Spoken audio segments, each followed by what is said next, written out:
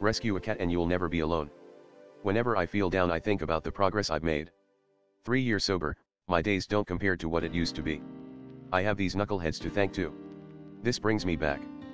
Pet Sunok Findus was a big part of my childhood and also started my love for cats. It quite but I cried when I saw this, something about being old and alone scares me, but your feline friend will never forget you. It's crazy. I can't count how many of my friends hate cats. Till they got one, then their past self apologized. It just goes to show sometimes you just need a little furball in your life, unless you're a Sphinx cat, in which case a little feline nudity in your life. Best cartoon ever. These stories are very touching. These kitties need the most love, which they then give back. I have 3 cats and been single for one years best years of my life.